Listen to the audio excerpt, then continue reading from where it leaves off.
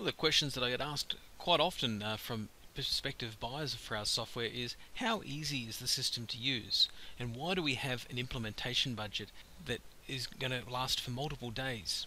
Well, there's quite a lot to the software, so we try to cover things as quickly as possible, but once you've got the software installed and on your network, it's quite easy to get around within the system.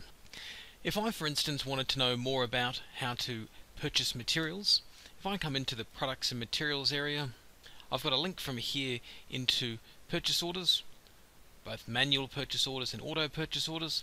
And if I'm in auto purchasing and at this screen here and want a bit of help on what I'm doing with the auto purchase orders, over here there's a video, and clicking on that. Welcome to this sales demonstration on the InterAcct purchasing system for jobs. There are multiple ways to be able to create. It will start a video that shows how to run auto purchase orders within the software and what the options are.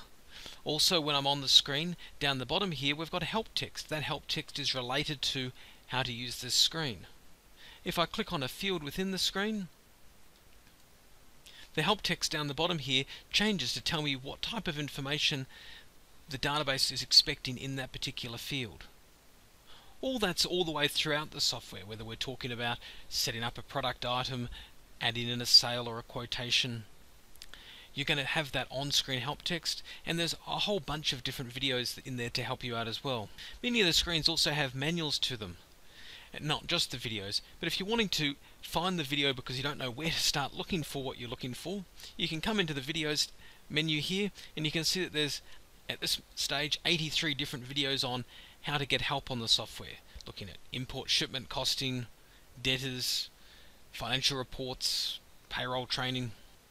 But we've also got manuals on many topics in here as well, and other documents that you can link through to that will show you information about how to use the software. So the system is easy to use and user-friendly, but in some cases it might not be a perfect fit for you. So if I come into the client file here and I'm looking here at a customer, I've got the option to be able to put in contact history underneath the customer. When I'm adding in contact history, there's a lot of questions that the system is asking me to put in.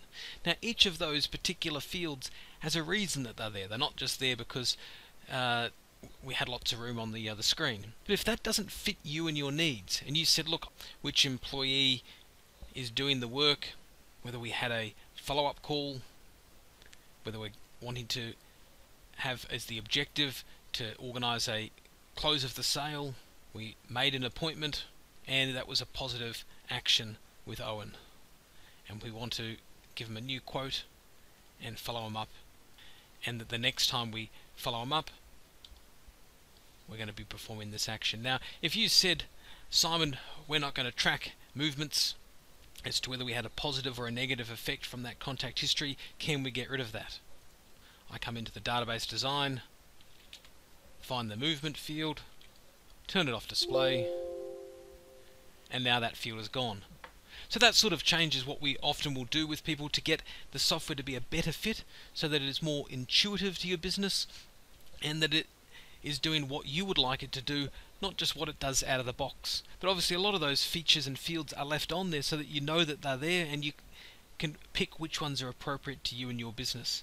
Part of the implementation time is us trying to fine-tune those processes that are most commonly used by your business so that they are as streamlined to your own business flow processes as possible. If you'd like more information or a demo on how the software performs anything, just let us know and we'd be happy to help out. Thanks very much. Bye.